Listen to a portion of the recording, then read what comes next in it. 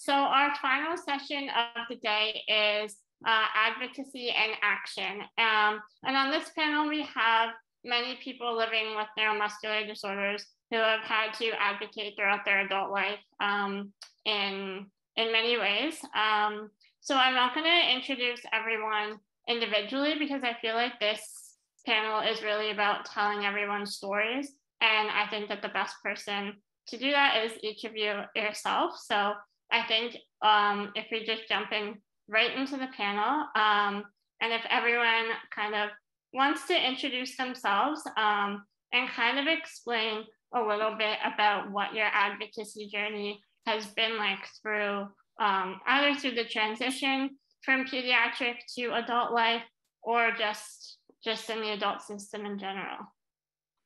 Do we want to start with Kyle maybe? Yeah, hi. Again, my name is Kyle. Hope everyone's having a wonderful time at the conference. So I have a neuromuscular disease called spinal muscular atrophy.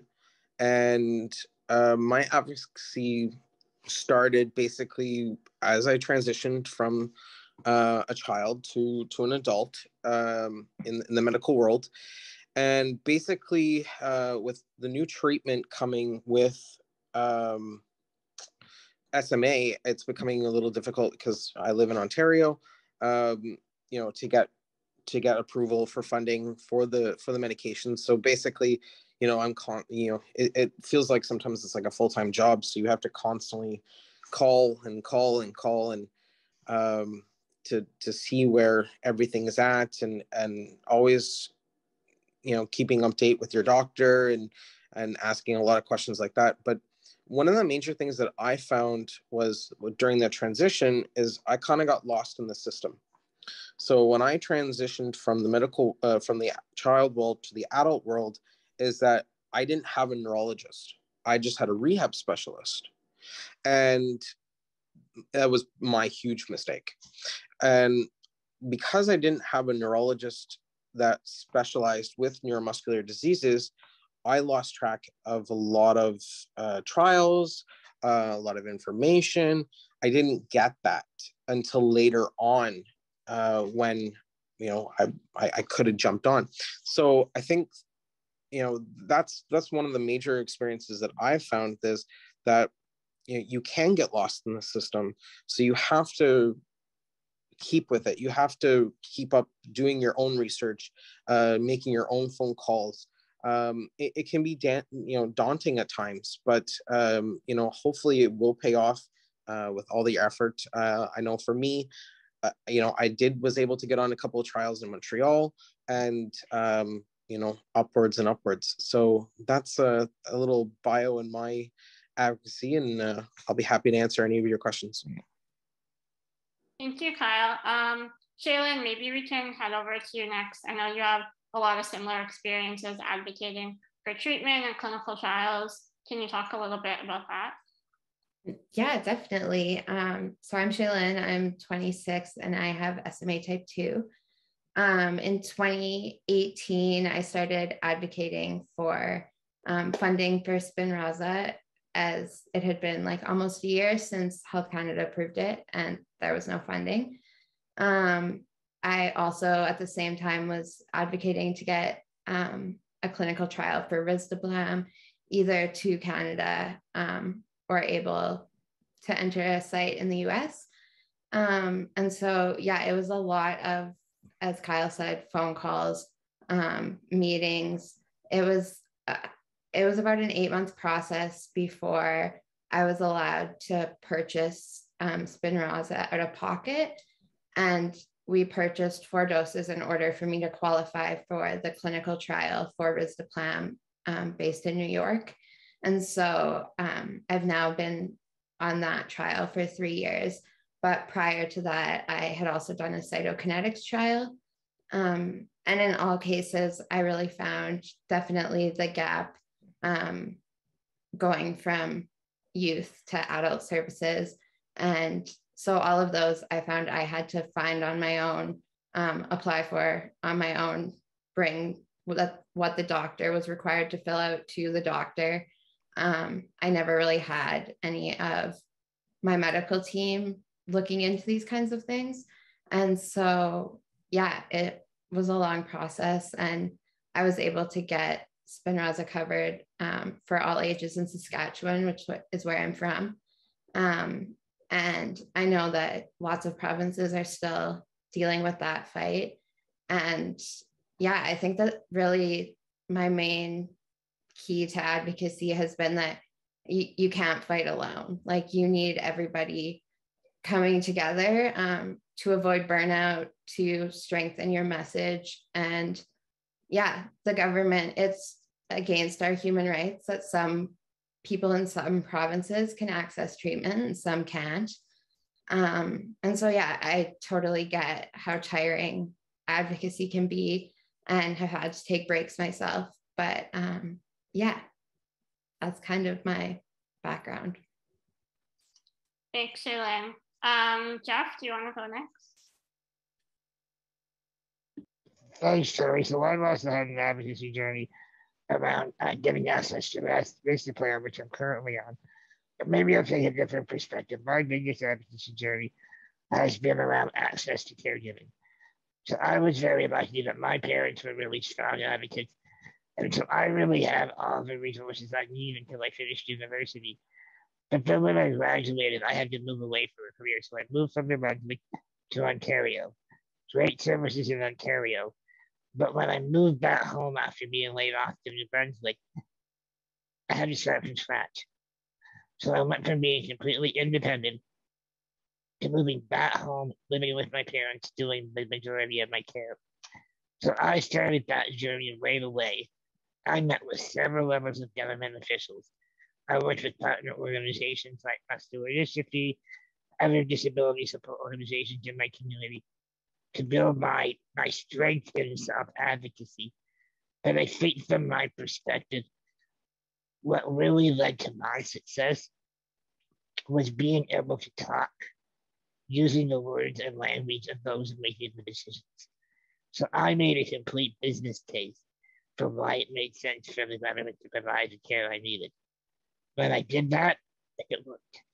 So it really was about communicating in ways that others are going to understand. And unfortunately, at the end of the day, when it comes to these types of services, everything is about money.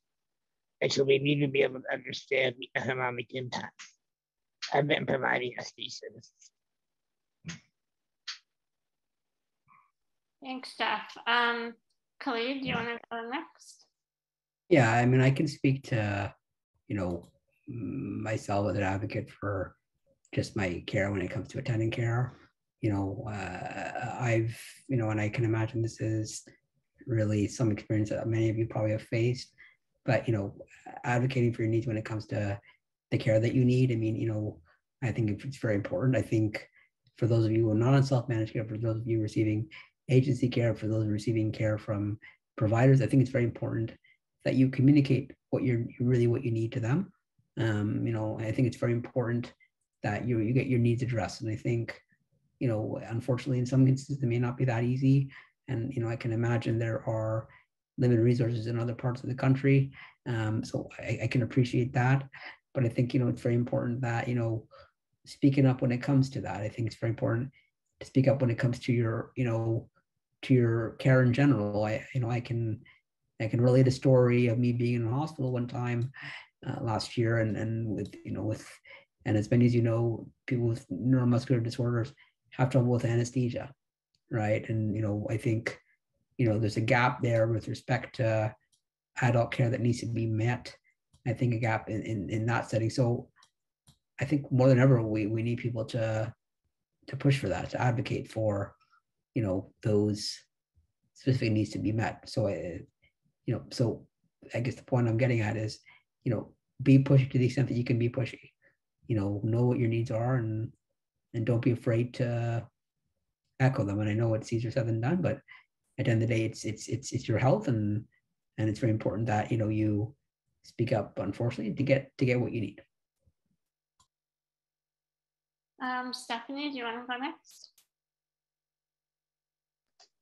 So I'm not going to talk about something that I've personally done, but I guess I do this in general. But I think one of the things that you have to be basically the manager of your own healthcare needs, and understand that, you know, oftentimes I actually will give an example. You know, my general practitioner would refer me to someone because I had an issue that required surgery. I knew very well that that person was not going to be qualified once I met with them. They were very new to that type of surgery, and they, you know, looked at me with like a deer in headlights. They didn't know what they were getting themselves into. So I quickly realized that, as was discussed in one of the earlier sessions, that, you know, we can also search out and ask to be referred to specific doctors. We have those kinds of abilities when it comes to our own health and well-being. So, I mean, this is an important thing that everyone has to understand, that you are technically the manager of your healthcare. The healthcare system was not made for people who have disabilities. I hate to say that, but it's not. Everyone probably knows just by walking into or rolling into a hospital, they did not have people with disabilities in mind. Obviously, things are changing, but we also have to remember that doctors are people. So they're not better than you. You can ask them questions and say no to things if it isn't appropriate for you. I do need to go to an X-ray that has wheelchair accessibility. I need these things. These are things that I cannot live without. And sometimes we have to be the educators of our own first contact physicians. And it can be very tiresome and very daunting, because sometimes they don't necessarily think that we understand our bodies as much as we really do, because we're living in them. And I think that everybody can probably resound with that we know, you know ourselves, you know if something's wrong. And, you know, they were telling me for a while, didn't look like anything. Well, it was something. So just one of the points that to be sure to, if something you're outside of SMA, I'm speaking about, occurs, and you don't take no for an answer. I'll give another anecdote, different. I had to go for a mammogram, my first mammogram, because when I turned 50, they were going to deny me a mammogram because they thought that a person with a disability, it was going to be too difficult. So I had to actually do my own advocacy in terms of determining how is a mammogram done, where is the accessible places, et cetera, et cetera. And sometimes it is overwhelming, and it will only get more overwhelming as you guys get older. So it's better to know and be confident in speaking your mind to your doctors and first front care line workers now. Thanks. Thanks for sharing that, Stefanie. Jared, do you want to go next? Sure. So I am Jared. You probably see me around here a bit today. I am 33 and I live in Ontario. I will kind of give you a bit of a Cole's notes onto some of the advocating I guess I've been doing lately. Like I said, I'm 33. I put my application in to access Spinraza in, I believe it was late 2018, very early 2019.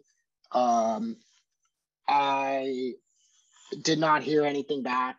At the same time, I had heard of a couple other colleagues hearing back one way or another, whether they were going to get coverage or approval. I still have not heard back to this day, to make a long story short. So in these last three and a half years, we've done everything from petitions to letters to newspaper articles to podcasts to features, basically anywhere you can name it. We had a petition with 18,000 signatures, basically saying give adults equal access to these drugs, to these treatments. And it's a fight that's been really frustrating at times, because a lot of times there are no answers, and even though people tell you that they're working behind the scenes on things and that things are going without seeing any tangible proof, it will get you down a little bit. So I've been lucky enough to be working with my MPPs here in Niagara, and some of my colleagues with SMA who have access treatment have helped direct me down the right roads and put me in contact with some of the right people. But up until today, we're still going, and I still have no answers when it comes to this. And I'm lucky that I can rely on organizations like MDC to help guide me wherever I need to go next. And this is important for me to have access to treatment. I'm 33. I have a baby on the way in January. These treatments are potentially the difference of me holding my baby now, 2 years down the road, 3 years down the road, things like that. Not only that, they're the difference of me being able to grab a cup to feed myself, to bathe myself, to clothe myself as much as I can now. And it's so time sensitive. And I feel like a lot of times that's lost on these people who are making the decisions, is that for people like us, every day, every week, every month that goes by is a big difference. If I look at my progression 3 years ago to where I am now when I first applied, and I'm not saying this would work. I'm not saying treatment's going to work. We don't know how everybody's going to react to it, but I can only imagine if I would have got that treatment 3 years ago, or if that treatment was even available when I got diagnosed at 13.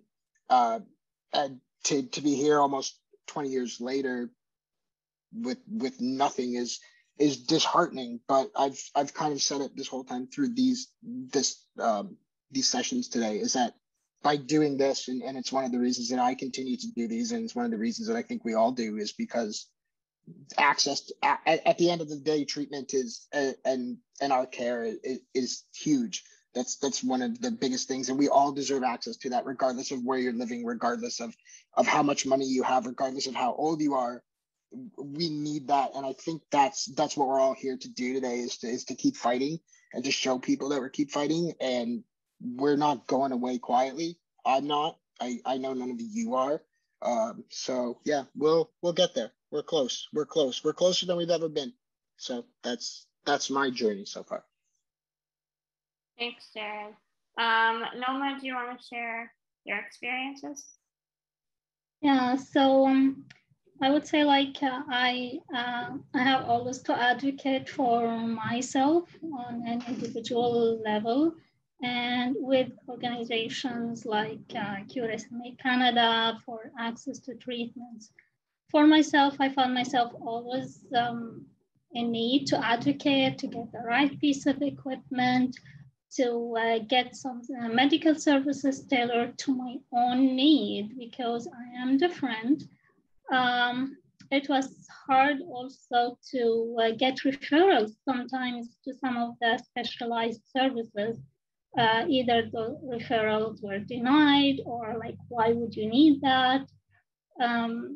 I had also, as Stefanie said, educate others. Sometimes emerge doctors, they would ask me, isn't that related to SMA, for example? And he's a doctor and I'm the patient, but I have to tell him what's related to SMA and not. And the big challenge is that sometimes when I go with some kind of medical complaint, they tend to throw it immediately on SMA, and they don't think of something else.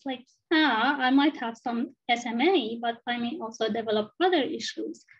So it's a constant, I have to be mentally present and involved in every single step. And that is tiring. It is very tiring.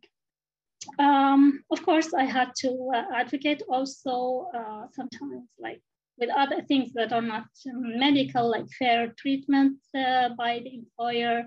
That was also a difficult fight. thankfully I won. Also, I advocate for my clients because I am a social worker and I'm a care coordinator. So sometimes just I advocate for them to get approval on certain things because there was some kind of broken communications between the vendor, the OT, and the ODSP worker who denied, for example, certain kind of funding. I had to advocate with landlords sometimes to accommodate clients also. So it seems like it's every day, every single day, either for myself or for my clients or for the bigger group, mainly the SMA group. At times, I just want to take a break to recharge my battery. Sometimes I have to just reprioritize to-do list because it's too much sometimes to do everything. And sometimes, hey, enough is enough. I need someone to speak on my behalf. I'm tired of that. And I did it once because it was very, very difficult. And I don't mind doing it again when needed. Thank you, Nouma, and thank you to everyone that shared their stories. I think it's really important for people to hear, especially as they're making that transition into adulthood, hear from those of us who have had to advocate, and letting everyone know that they are not alone in their advocacy journey. I do want to get to some questions since we are very limited on time for this session. Jeff and Khalid, I noticed you had your hands up. Did you want to jump in and say anything before we move to questions? Yeah, just quickly following up on what Nouma and Stefanie said about managing your own healthcare. It's probably the most important thing in our life because the health is really vital to everything that we do. And part of something else I've learned a lot in the last year is that sometimes when we're in the hospital, we need to be our own self-advocate, but because we're ill, we're not able to. So I developed an intensive and emergency care plan that has been documented for myself that I carry with me. And in this past year, I ended up in the emergency room, surgery, and the ICU for some health issues. And because I had that plan in place, I didn't get any sicker, which normally happens when I'm in the hospital. And I was able to have my caregivers both in the operating room and in the ICU with me. And so it's just really important not only to, when you have your plan, don't keep it to yourself. Let everyone in your circle know what your wants are, what your needs are, and have it in writing so that you can have that with you to share with the professionals and that they can read it when you're in those situations. And Khalid, do you want to add to that? Yeah, I just want to first off say what I'm hearing is absolutely wonderful. I mean, Jared, Nouma, I know, it sounds like you really are, pushing forward, and I know it can be tiring at times, and I know it can be a bit frustrating at times. And so I just commend everyone. It's not an easy thing to live with. And I think, hopefully, as we speak more about it, these issues, become more noticeable and we don't have to deal with it as much in the future. So, what I want to get at is that, very important, as I've mentioned throughout the day, just have your, it's important to be on top of your care, but, keep others in the loop. I think it's very important to have support and allies to help you advocate, right? I think it's very important that you link to resources, link to others, link to family members to help you with that, because it can be a very straining battle on your own. I can tell you firsthand, right? So, you're not necessarily advocate, but, allow others in. I think it's very important to keep others a private situation. And I think even family members, I think, in the event of an emergency situation, keep them aware of what your wishes are, right? It's very important that you communicate that with people around you and let people in. It's a very scary battle to go on your own, and you don't want to end up in a surgery ICU just on your own. So you want to have others there with you, helping you along the way. So, don't be afraid to let others in, is what I'm trying to get at here. Definitely. I'm just gonna hand it over to Hamira, just in being mindful of time. I think we have a couple of questions. Can I just give one piece of advice? Yeah, I go ahead. literally have in my home, in my bathroom, because that's the first place I go, poster called "Keep Calm and Carry On," because every day, I know we advocate for our health, but I know that I feel it's every day we have to get up, calm down, and keep on going. That's what I do, and I hope that it helps someone else. I think this is quite similar. The common theme in the chat box that I am seeing is comments around stress, anxiety, guilt, burnout. But it was a question actually posed to you, Shailynn, around guilt of how, this person has also accessed treatment for their neuromuscular condition. And as they hear about others still advocating for access to treatment in other provinces, they feel guilt. Are you able to relate to that or speak to that, Shailynn? Definitely. That's been a huge struggle for me in my advocacy since I accessed treatment. There's a ton of guilt that comes with accessing it and knowing others are still fighting so hard trying to. It's hard to want to talk about the improvements of the treatment when you know that there's so many people who can't experience that right now. And I think that because especially in Canada, our government's set up the way it is, that each province is funded separately, it really creates a divide in our community as well. And yeah, I honestly had quite a few people who I was friends with in the community that will no longer talk to me because of the path I took. And this is the first conference I've come back to since getting treatment, because it's very hard to hear that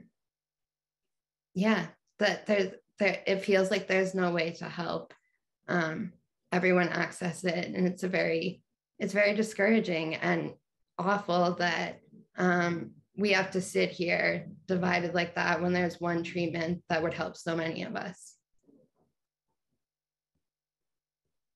Thanks for sharing that, Shailynn. Yeah, I think it's really sad that sometimes advocacy does divide us as a community. And yeah, I just think that's really challenging, but I'm really proud of you on the path that you've taken. And honestly, everyone here, you've done such an amazing job at advocating. And thank you for sharing your stories.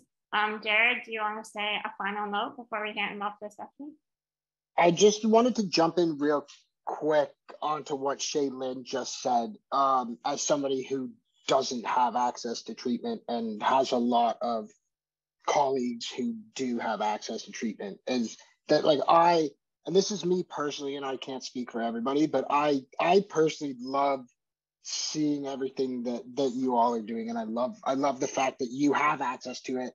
It gives me hope for myself and other people without it, that it's out there and that people are getting it. And I don't think anything in life really starts with a tidal wave of everything coming one's way. It takes people like yourself, it takes people like Tori to really get this ball rolling. And I think it's their loss if people are taking it that way. I think it's a completely wrong way to go about something, especially in a community like ours. And it's a little disheartening to hear that, but I really like what we've built here and what we've got going. So I just wanted to put that in. Thanks. I really appreciate hearing that perspective. And yeah, I do want to give Tori a shout out, because although she's moderating right now, Tori has done an insane amount of advocating, and I wouldn't be where I am without what Tori's done. So thank you, Shailynn. I think that you kind of made me feel very comfortable in my advocacy journey with accessing treatment. You were one of the first Canadians that I saw putting your story out there and doing it. So I want to thank you as well for paving the way for all of us. And yeah, it has really changed everything for everyone with SMA trying to access treatment in Canada. I know that sometimes it feels like by sharing our stories that we're only helping ourselves, but I think that's the furthest from the truth. We are furthering it for everyone living with SMA. So thank you, Shailynn. And I think that is unfortunately the end of this amazing panel.